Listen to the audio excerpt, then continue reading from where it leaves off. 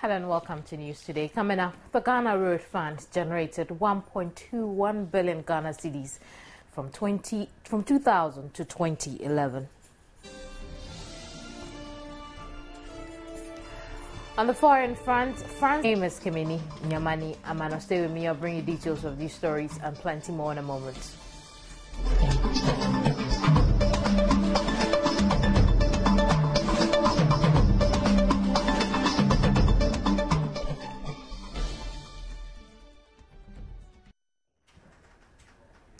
The Ghana Road Fund has generated 1.21 billion Ghana cedis from 2000 to 2011. Deputy Minister of Roads and Highways Isaac Ajayi Mensah said in spite of the financial achievement, the fund carried forward an indebtedness of 210.5 million Ghana cedis from 2012 to 2013, increasing the previous year's indebtedness to 59.6 million Ghana cedis. It is projected that this year 264.42 million Ghana cedis will be accrued to the fund to enable it to meet the road maintenance budgets. The Ghana Road Fund Board, under the auspices of the Ministry of Roads and Highways, organized the forum attended by road contractors, engineers, representatives from transport organizations, as well as municipal and district assemblies and members of the public. The Deputy Minister said the financial achievement of the fund was due to increase in road and bridge tools, as well as vehicle registration, road users and international transit fees. He, however, said the capacity of the fund could sustain only 30% of national road maintenance needs, adding that's why the government has been exploring other financial methods to carry out road maintenance.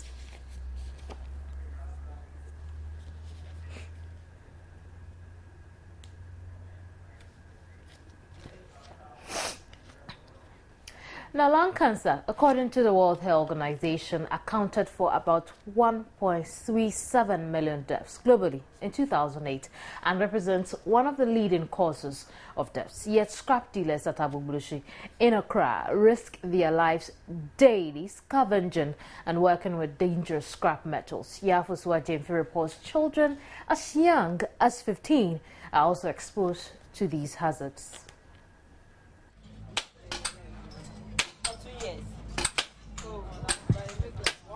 15-year-old Felix Opon is a scrap dealer here at Agbogbloshie, a suburb of Accra. Every day, Felix joins 3 other senior colleagues to scavenge for metal scraps to make ends meet. He dreamt of becoming an engineer, but the inability of his parents to pay his school fees forced him to drop out of school. My parents know me that I am doing here. Every day I am calling them, so they know that I'll be all right. Yeah, all right. How old are you?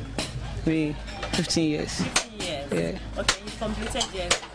Yeah? Have you completed JSS? No. So, like, you schooled up to which point? Yeah. Like, you went to school? Yeah, I went to school. So, what class did you get before? Class 6. Class 6? Yeah, before I came here. Before you came here? Yeah. Why did you stop schooling? Yeah, because of money, that is why. For the past 2 years, Felix has been working at this yard at Agbogbloshie 6 days a week for a paltry of 20 Ghana cedis daily. His daily routine includes retrieving aluminium and copper wires from metal scraps, a task his young muscles cannot contain. So he resorts to painkillers for energy to start all over again the next day. I am buying body spin so I can feel go. If I buy, then I chop, then I drink the medicine. What medicine do you take? I am taking like Acrosacin or Amoxicillin. That's medicine that I'm taking. So do you take the medicine every day? No, I am not taking it every day. Some days I can feel kind here where I don't work. That is why.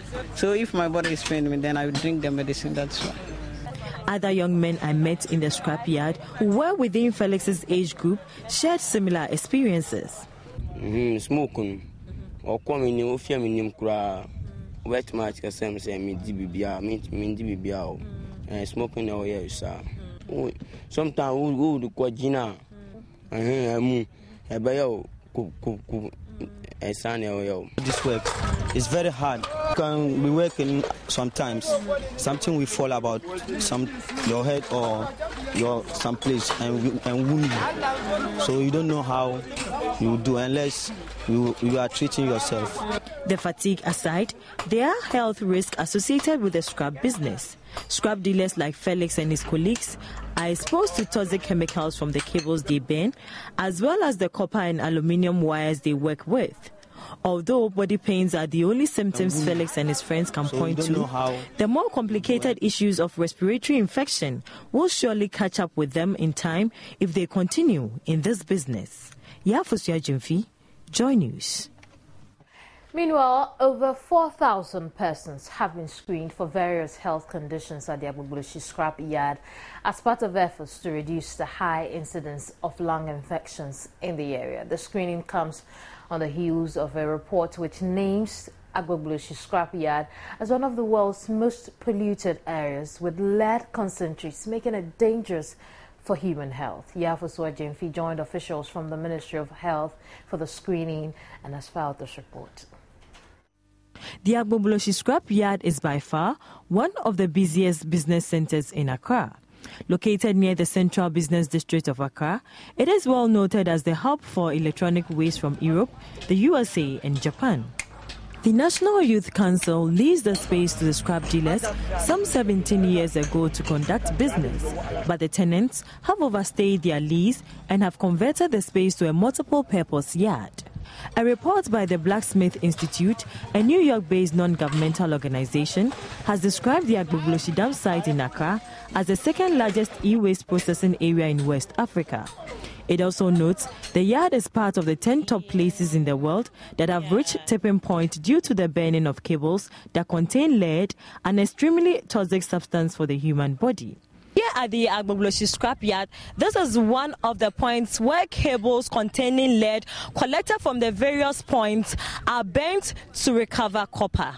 Open burning sites dotted along the shoulders of the Korle Lagoon further degrade the ecosystem of the already polluted lagoon. Fumes from burnt cables can be seen from afar. With no protective clothes, nose mask and hand gloves, scrap dealers go about their business of burning cables without recourse to the possible health risk to their lives. But with my shoe, we just said 10 200 so. 300 in IAG. We saw us on with my company. Also, wait me, I see now they are going with 1.5 city. With my weight 2 kilos, about 10 city 4 kilos, so about 200,000. So 10 cities will be 500,000. 20 pounds will be 1 million. It's like profitable. Oh, if I saw was so bad, I say the Juman I say. So a Juman said, yeah, oh. But that's saying sadly, children are also involved in this hazardous business. Health experts say the fumes from the burnt cables are not only hazardous to persons working at the Agbogbloshie scrapyard, but also to the general public. The danger is not just to them, but to people living around. You understand, there are butchers working also around. And these things can eventually get into the food chain. You may be living very far away from Agbogbloshie, but you go to the market and buy foodstuffs, and you are exposed to all these risky materials. Apart from the harmful effects of the activities of these scrap dealers on the environment, the area is also littered with plastic, solid and liquid waste. Chairman of the Scrap Dealers Association, Abdullahi Abdul Rahman, however, disagrees with suggestions that they are exposing themselves to health risk. Now, the burn of the copper has come down now. Because how they were burning it now we have limited. Because sometimes they used to burn it in the night. People have been here coming, say they will help us, they will give us shred machines so that we stop burning the copper and the other things. But when they came here, they will go, nobody will come here again. And the copper, if you didn't burn it, you cannot sell it. And we cannot throw the copper away plus the rubber unless we burn it. If they can help us and give it the shred machines and put it at the back there so that we too, we appreciate it, we like it. Meanwhile, a survey by the Ministry of Health indicates that persons living in and around the catchment area of the yard, especially children, are exposed to various respiratory infections. Health Minister Sharia Ite says her outfit will partner other government agencies, including the Environmental Protection Agency and the Energy Commission, to significantly address the issue of environmental pollution. After the screening, we will follow up with advocacy. Our public health team will be here, and we must also ensure that the various institutional bodies that are supposed to enforce our regulations on dumping of electronic waste in the country, they must also wake up to the call that there's the need that we must protect the health of our people. Over 4,000 people were screened by the close of day.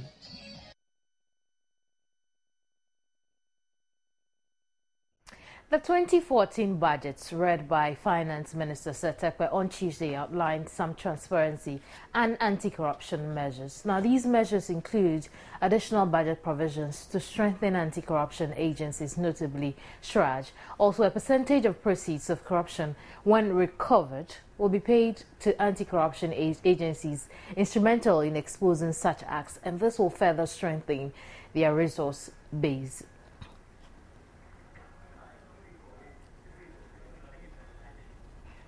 On the line now is Executive Director of the Ghana Integrity Initiative, Vitus Azim, who would find out how this could be instrumental in curbing the practice of corruption. Hello, Vitus. Yeah, hello. Thank you very much for joining us on News Today. You're welcome. How would this move by government to, give quota of monies or corruption booty recovered to anti-corruption agencies that were instrumental in recovering it? How would this curb the practice? Well, a lot of many of the anti-corruption agencies have been complaining that they don't have enough resources to carry out their work. The staff, they recruit staff, train them, and some of them leave for better places where they are better paid. And even some of them are just paid their salaries, but they don't get enough money to go out to the field to do the work. Right. And so if this means enhancing their resource allocation to them as an institution, it will help them to carry out more work or to do their work more effectively. But if it's just a compensation, like a bonus to be paid to staff, I don't think that I wouldn't personally support that approach, because we already have a whistleblower law in place that is supposed to encourage and protect people who blow the whistle on corrupt officials. And so we should rather be thinking about giving percentage of that money to the whistleblowers or individual citizens that have done enough to help the state recover monies, like the work of Honorable Martin Amidu. He spent his time, probably spent resources doing this, getting a ruling in favor of the government in respect of Waterville and Astrowater.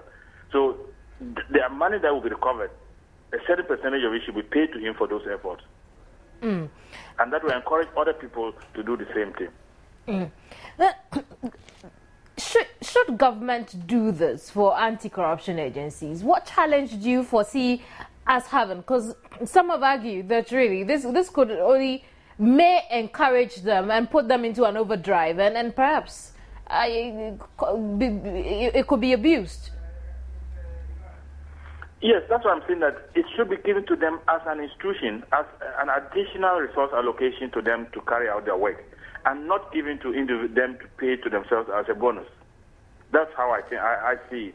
I see. So it will only be filling a gap that is missing. But you see, in the case of SHRAJ, for example, the government about 3-4 years ago decided that they should be able to prepare their budget and come and defend it straight with Parliament. They don't have to pass through the cabinet. And so if they prepare a budget saying that this is what we need to do 1, 2, 3 for the year, there's no need giving them additional money. Whatever money they recover should go into the consolidated fund. Let's talk about SHRAJ for a minute. Is finance the biggest problem for SHRAJ?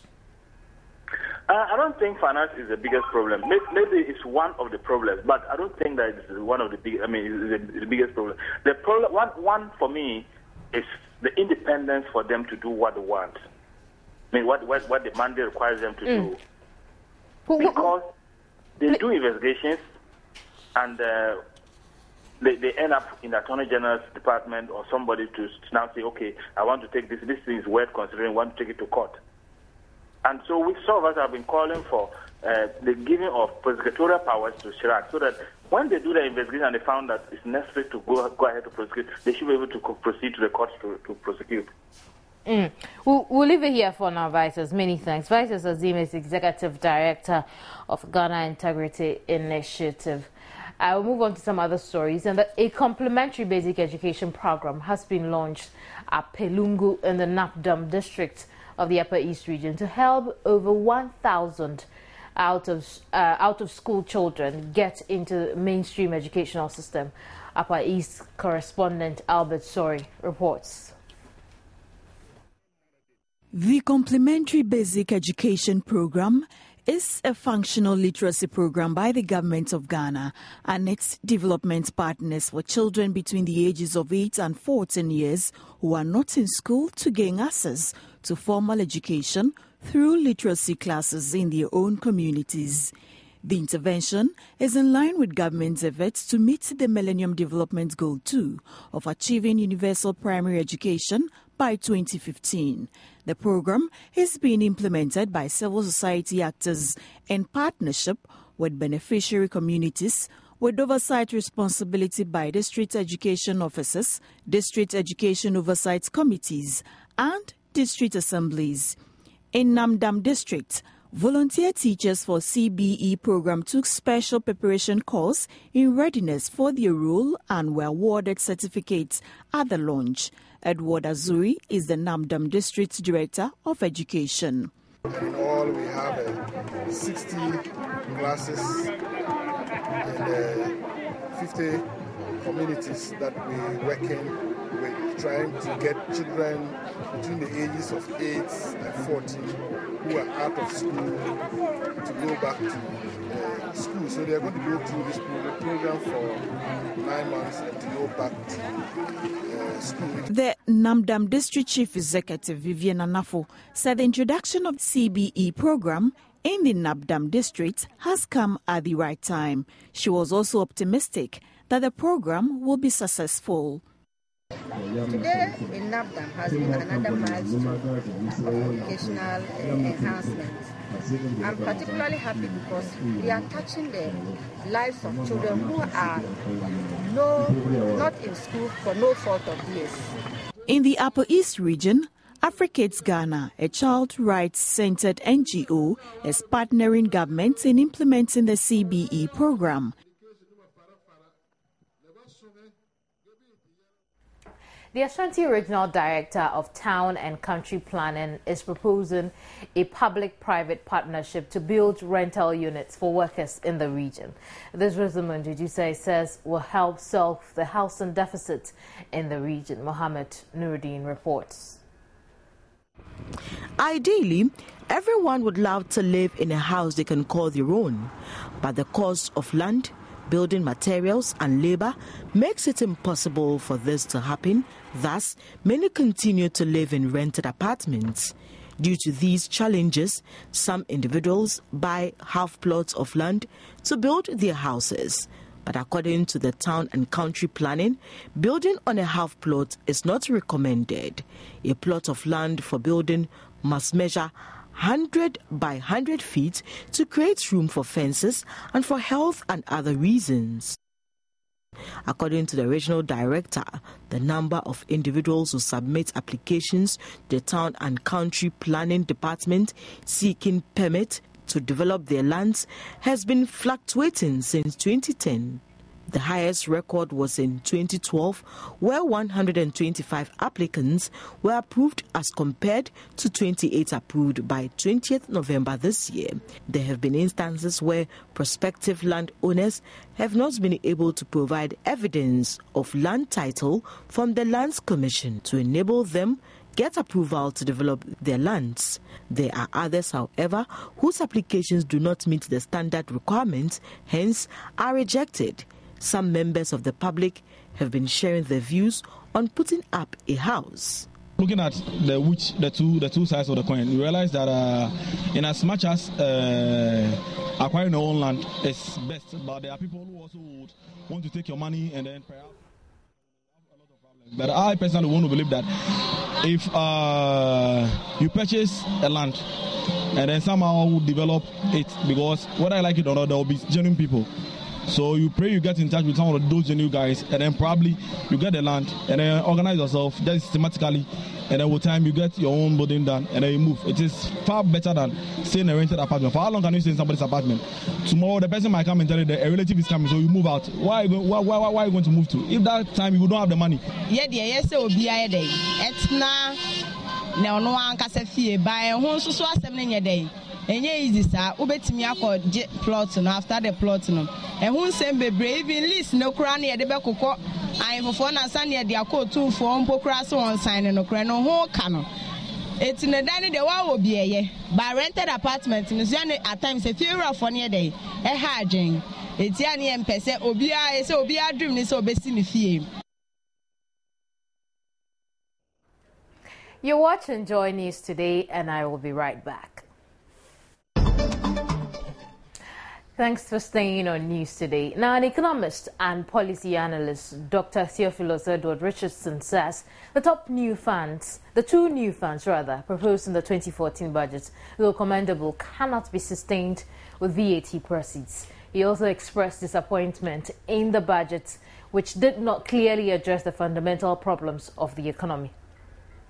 For the program-based budget it was touted to be, Dr. Richardson said it lacked a clear focus and also did not specify the programs to be achieved. He was worried it also did not adequately address government's overspending. I don't think that, the government priorities have been set right, although there is a claim by the minister that the budget represents an attempt to realign priorities. I think the government priorities are still misplaced and misguided because they are driven by the politics of patronage. What I would have liked the president to do was to reduce his present salary of 12,000 Ghana cedis a month to, is it about 8,000 Ghana cedis a month in 2012 before it was increased, to this 12,000. That would have been more than a symbolic, gesture.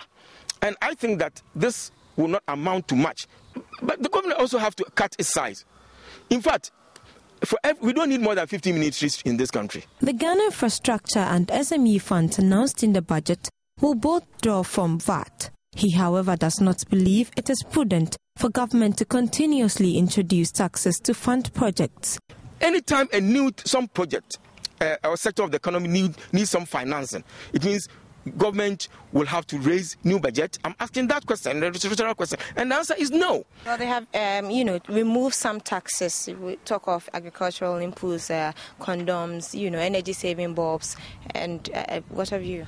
How many times do we buy bulbs? I'm talking of consumption taxes, the VAT, which affect even the poor most. So the tax issue is not only an issue in economics and public finance, but it's also an issue in governance.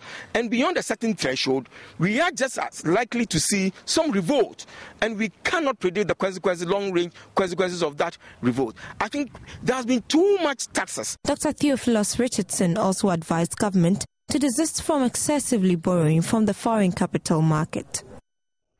We'll stay on the budgets. Also, a senior economist at the Institute of Economic Affairs, Dr. John Kwache, has criticized government for its lack of ambition and drive in the 2014 budget. Addressing the media, Dr. Kwache explained he was disappointed the budget failed to indicate how government intends to address the skyrocketing unemployment situation in the country, as well as the depreciation of the Ghana cedi.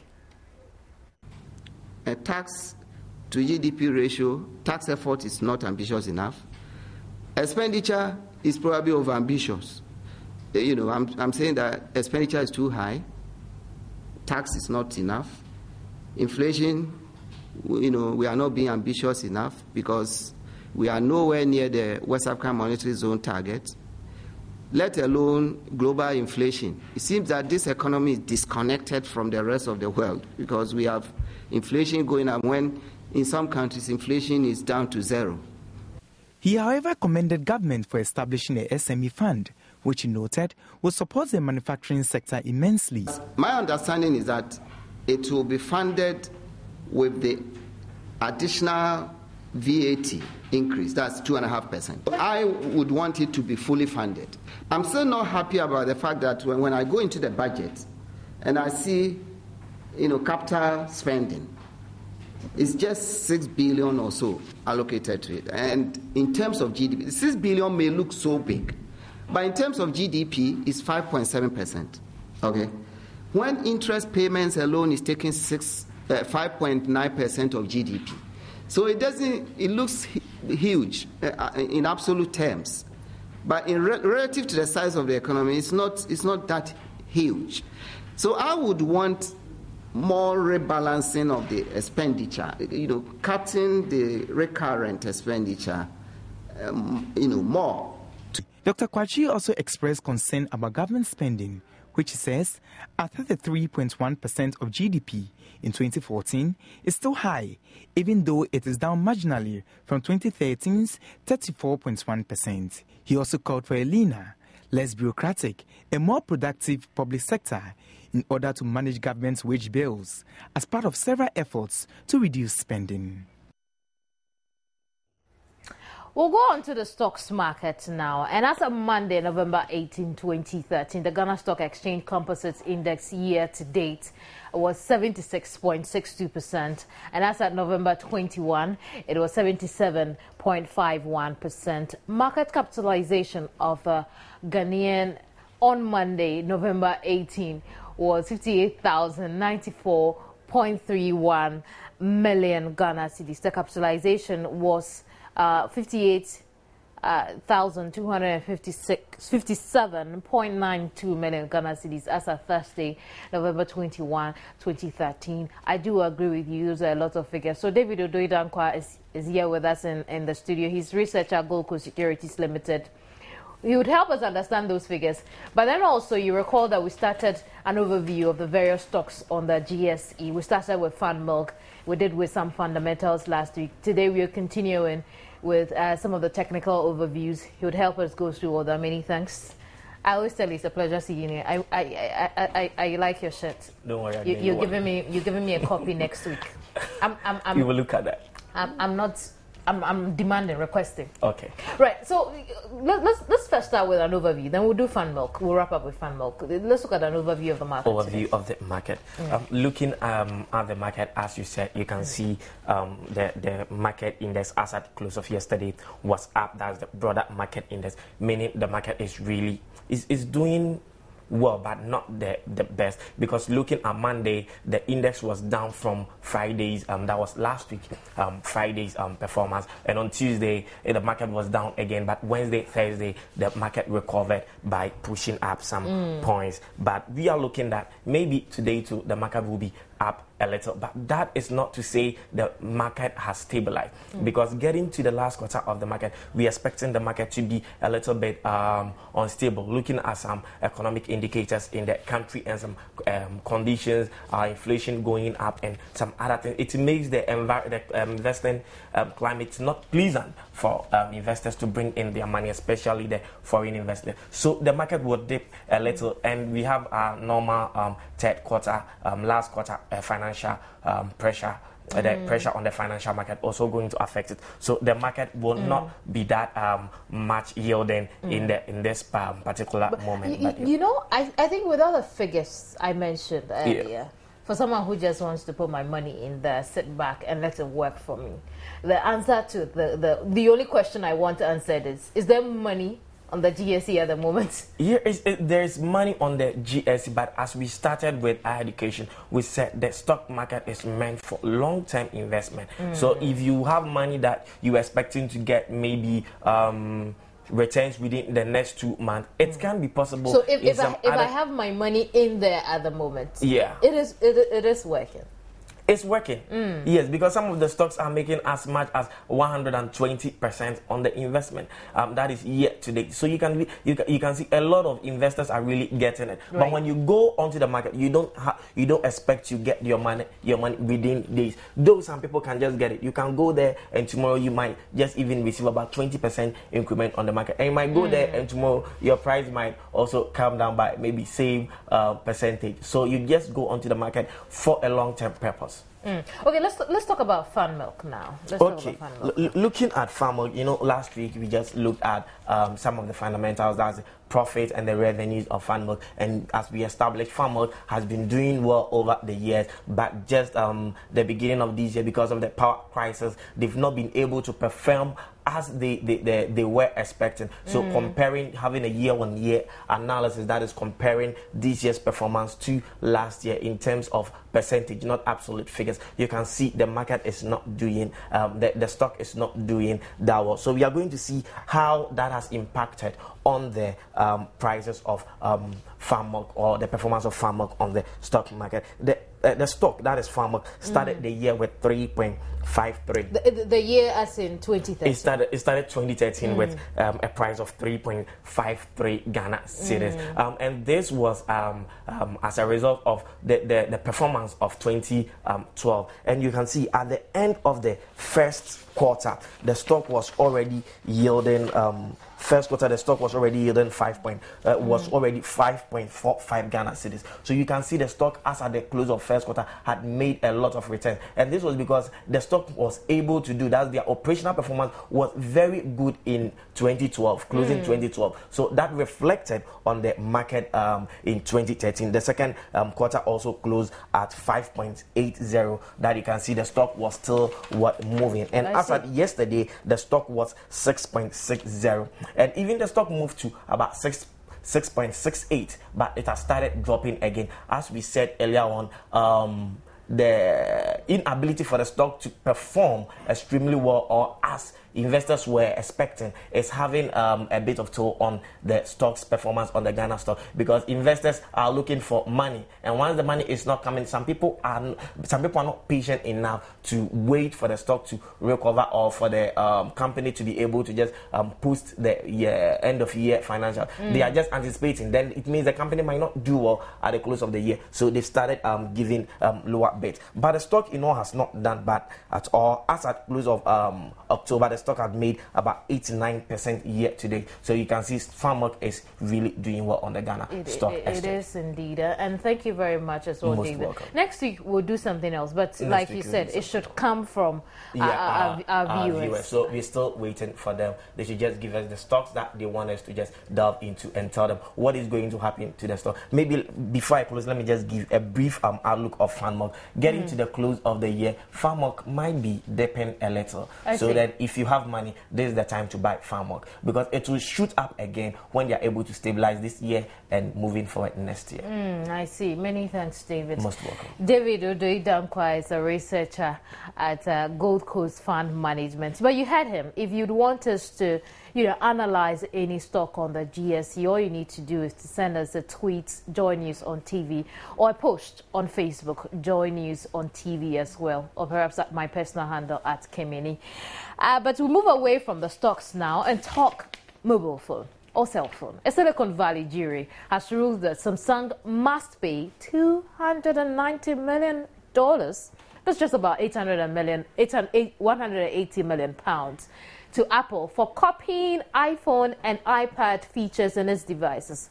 This verdict comes after a previous jury found Samsung owed Apple $1.05 billion for copyright infringement. You recall how Samsung paid Apple back in that $1.05 million in pennies.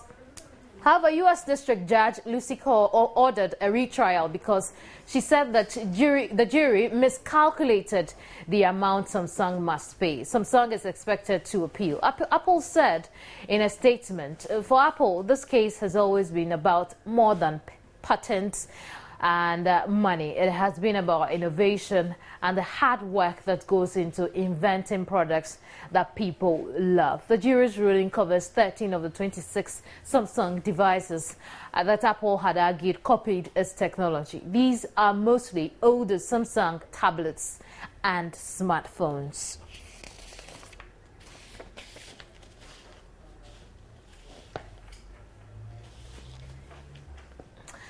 I'll take a quick break. When I return, we'll do some sports news. You're welcome to the sports segment of Joy News today. And Ghana forward Andre Ayew is facing 8 weeks on the sidelines after injuring his knee while in action for the Black Stars on Tuesday. The 23-year-old came off after 55 minutes in the 2-1 loss to Egypt in the second leg of the World Cup playoffs on Tuesday night. Ghana, however, clinched qualification to their third straight finals on a 7-3 aggregate scoreline, having smashed the Pharaohs 6-1 in the first leg. The game, however, ended with Ayew in reading pain following his injury. The forward now requires surgery after further examination on his return to Olympique Marseille confirms he has suffered a meniscal tear in his left knee. Ayew is now being prepared to have the operation on Monday, after which he is estimated to be out for 8 weeks. The son of Ghana legend Abedi Pele will hence be expected to be back in full action by the end of January after the winter break and the French Ligue 1.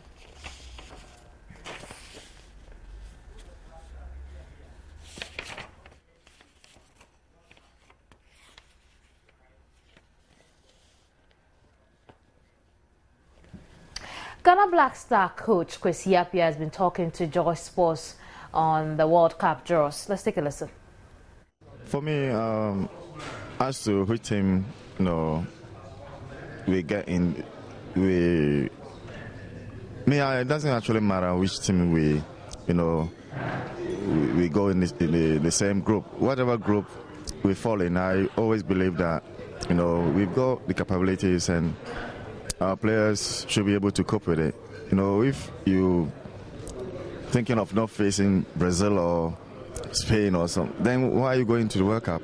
You should be able to prepare yourself to face any team that comes your way. So you don't mind facing Brazil in the opening group or in the opening stages of the competition? I mean, once you go into the World Cup, you go into the World Cup with the intention of winning the World Cup. And how can you win the World Cup if you're afraid of Brazil or Spain or whatever? Let's check out the English Premier League now. A quick preview.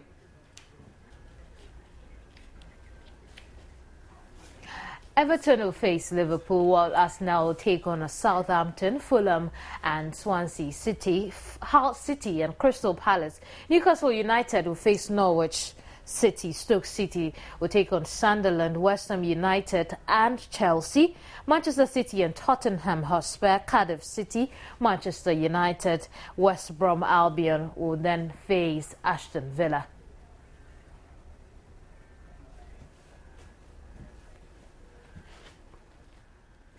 And that'll be all for sports. You're welcome back to Joy News today. We'll check out news from elsewhere. France says the Central African Republic is on the verge of genocide, and that the United Nations may allow French and African troops to intervene. Foreign Minister Laurent Fabius said the Central African Republic's neighbors and the international community are concerned about the unrest, and that the UN is considering a resolution that authorizes French and African forces to take action. The Central African Republic sunk into chaos after the Seleka rebellion coalition overthrew President Francois Bozize in March. The unrest has displaced about 400,000 people internally and created a dire humanitarian situation that UN Chief Ban Ki-moon says has affected all of the country's 4.6 million people. Some of the recent violence appears religious-based, with both churches and mosques being the target of attacks. The African Union is set to take charge of an existing peacekeeping force next month. The force is due to expand from 2,500 to 3,500 soldiers, but human rights groups and UN humanitarian officials have called for stronger action. On Wednesday, for instance, the United States said it would spend $40 million to help stabilize the CAR. U.S. Secretary of State John Kerry said the money which provide peacekeepers with logistical support, non-lethal equipment and training.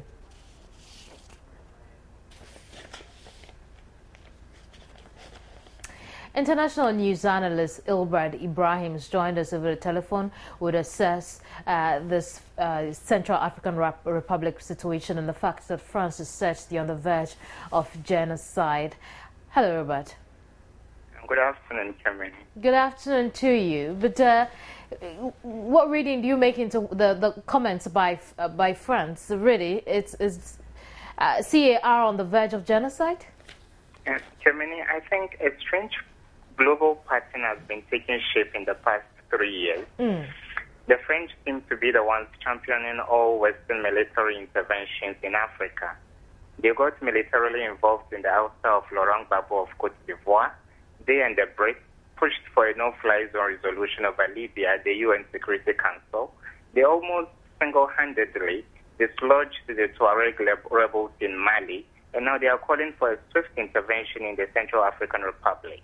I think Francois Hollande is pursuing the robust foreign policy Sarkozy started. That may come back to haunt him in the next presidential elections anyway. But something indeed has to be done to avert the genocide in the CAR.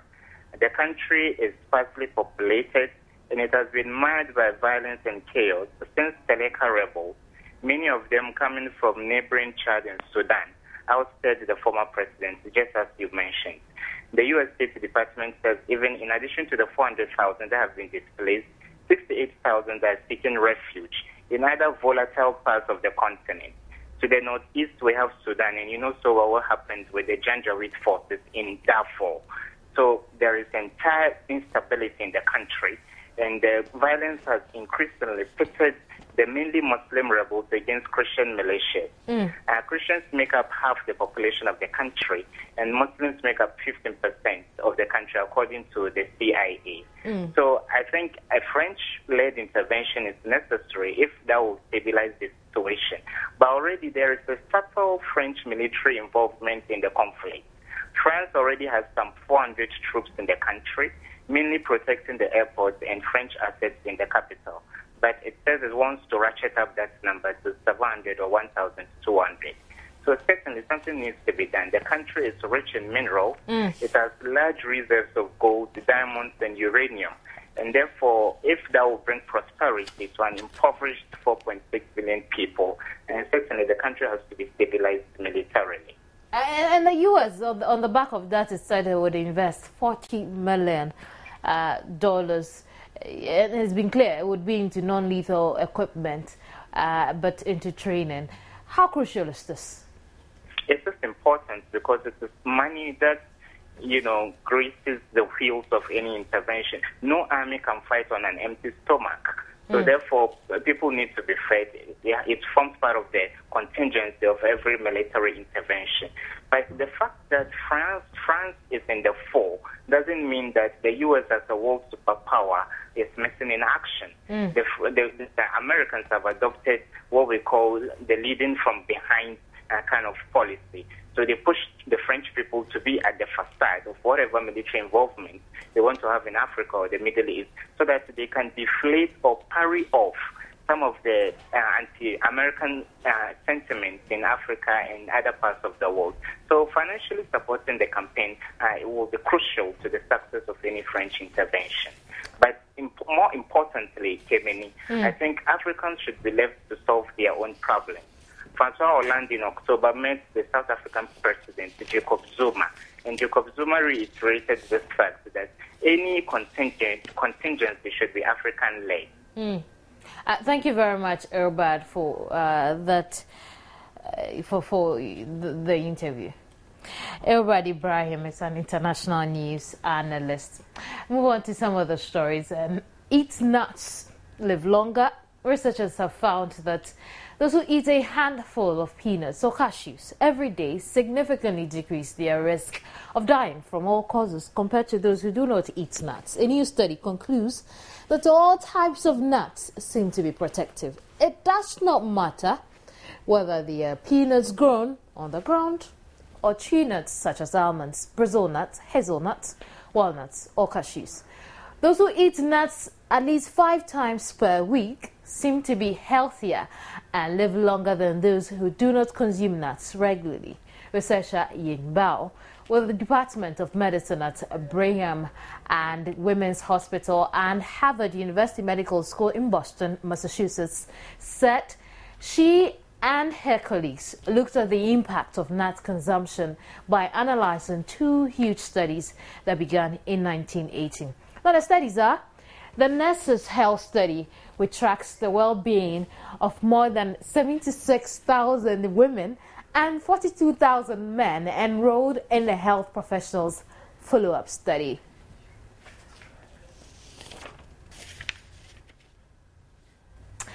In Kenya, the country has set the international crowd away from international news now and do some showbiz stories. And Africa's literacy circle has suffered yet another loss with the death of renowned Nigerian writer Professor Festus Iyayi. He was killed in a car crash in Kogi State, Nigeria. The year 2013 has not been a pleasant one for Africa's literary community. So far, 2 of the continent's biggest literary brains have died. Renowned Nigerian writer and father of African literature, as he was called, Chinua Achebe, died in March 2013. And just when it appeared the literary community was overcoming its grief, Ghanaian poet and statesman Professor Kofi Awoonor was gunned down by terrorists at Nairobi's Westgate Mall in September 2013. Before the year wraps up, another major literary icon, Nigeria's Professor Festus Iyayi, has also died. Professor Iyayi was killed in a car accident in Kogi State, Nigeria, while traveling with a delegation from the Academic Staff Union of Universities, ASU, to discuss the 4-month-old strike by the Nigerian University Staff Union. Professor Iyayi, whose literary credits includes Violence, The Contract, Heroes and Awaiting Court-Martial, was a founding member of the Pan-African Writers Association. Until his death, he was the association's Programs Development Advisor. Secretary General of Power, Professor Atukwe Okine, in a statement said Power and Africa have been robbed of an illustrious son. The statement, however, notes a delegation from Power, led by Professor Okine, has visited the family of the late author in Benin City, Nigeria, to express its condolences to the bereaved family. That'll be all for Showbiz. A look at our headlines again on Joy News today. Ghana Road Funds generated 1.21 billion Ghana cedis from 2000 to 2011. Thanks for watching. My name is Kemini Nyamani Amana. Don't forget the small news on myjoyonline.com. And you have yourself a lovely weekend. Goodbye.